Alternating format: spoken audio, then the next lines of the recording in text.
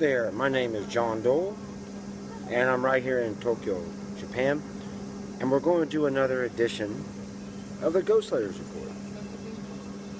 Now, as you may be aware, if you're a current subscriber and been watching the vids I put up for quite a while, you know that it's quite rare for me to comment on things going on in America. Now, I need to point out I am an American citizen, but I don't live there, and I haven't lived there in a very long time.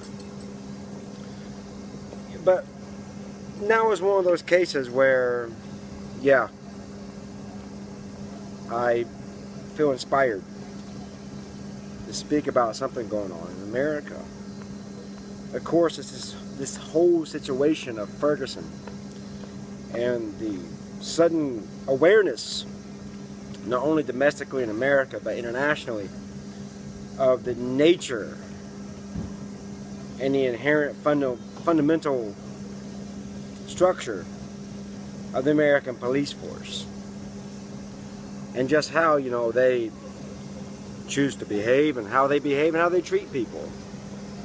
You know, it's very clear from watching here in the international world. You know, Americans, that strange place called Not America, that's where I live. Alright? So I can see things from a very different perspective from what the domestic Americans can see.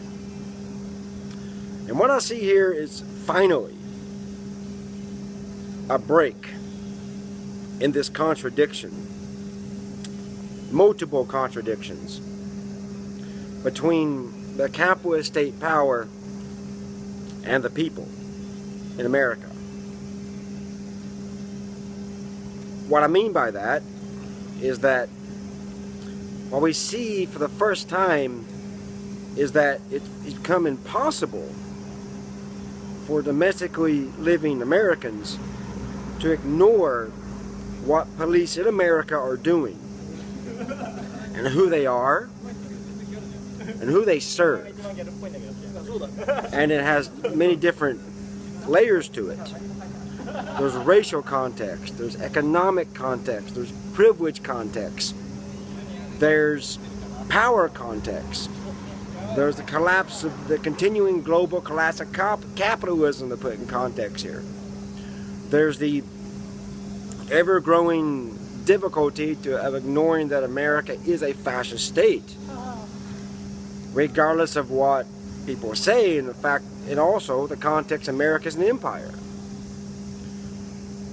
And now, you know, it makes it very difficult for Americans to ignore all this.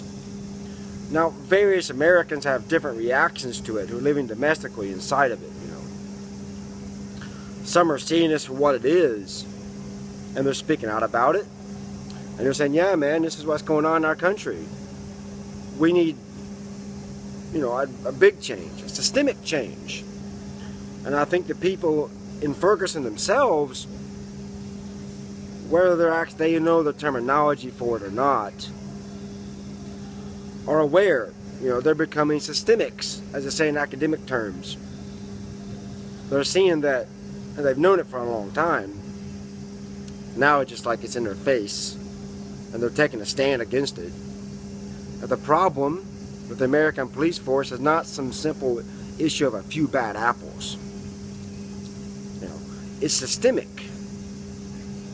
And the only way to change it is to change the system. The only way to change the system is from the bottom up. The people themselves have to say enough of this.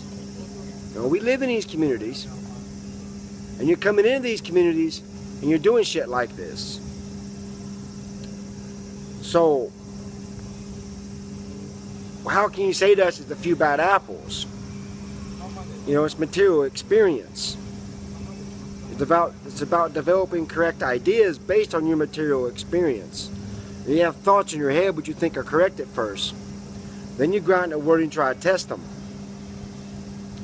And you see that, well, maybe I'm wrong, maybe I'm right. But in this case, they're right. The way they're feeling and what's going on are the same. It's not just Ferguson. This problem has been going on for quite a long time in America. This militarizing of the police force, this oppression of the people overtly.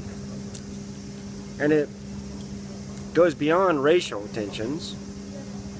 But the problem is that the different races in America just can't seem to understand at times that it's happening to all of them.